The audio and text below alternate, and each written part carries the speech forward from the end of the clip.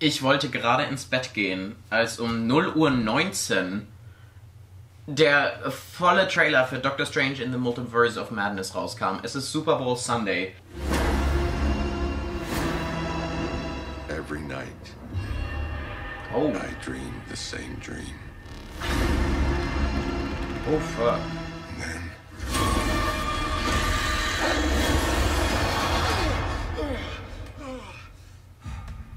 the nightmare begins. Nightmare? I did what I had to do to protect our world. You cannot control everything, Strange. You opened the doorway between universes. And we don't know who or what will walk through it. Wanda, what do you know about the multiverse? Viz had his theories. He believed it was dangerous. He was right. Well. I'm sorry, Stephen. Your desecration of reality will not go unpunished. What? Waren das Ultrons? We should tell him the truth. Das ist Charles Xavier.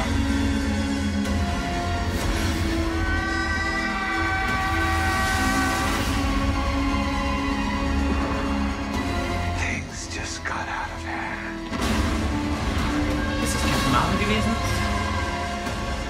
Well, you'd break the rules. Look out! You become a hero. I do it, I become the enemy. Wir sind zurück in Westview? It doesn't seem fair.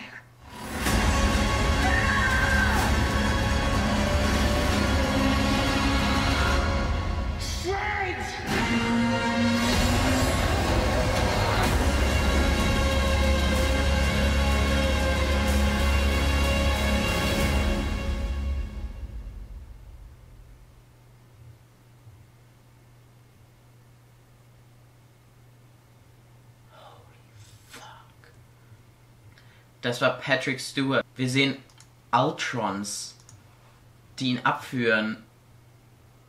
Wir sehen irgendein Rad. Das sieht insane aus, dieser Film. Dieser Film ist insane. Diese Visuals. Ach du Scheiße. Wandas Satz, wenn du die Regeln brichst, wirst du ein Held. Wenn ich's mache, werde ich zum Feind. Das ist nicht fair. Oh, holy shit. Dieser Trailer hat mich gerade... Boah, ich bin nicht mehr müde. Ich kann nicht mehr schlafen gehen. Ich habe das Gefühl, wir haben es hier mit sehr vielen Realitäten und Universen zu tun, die alle irgendwie ein bisschen anders sind und überall ist irgendwas anders und verschiedene... Wir sind zurück in Westview auf einmal. So wie es aussieht mit Wanda. Wanda wird alle zerficken, ich sag's jetzt schon, Alter. Boah, crazy. Ich habe gerade gar nicht viel zu sagen. Ich bin einfach nur geschockt. Dieser Trailer ist crazy. Boah. Wir sehen uns im nächsten Video. Wirklich, ich muss das jetzt erstmal sacken lassen. Ihr habt meine Reaction bekommen.